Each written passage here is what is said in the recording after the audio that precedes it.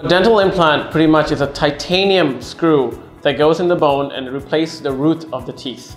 Okay, and normally we have to allow the dental implant to heal with the bone for anywhere between a couple of months to 6 months, so that it's completely fused with the bone, and then we connect the crown to it.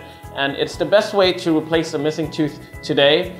In the past, we'd have to stick to a dental bridge, where patients had to either prep on the tooth, there were healthy teeth next to it, adjacent teeth, or they would wear removable dentures.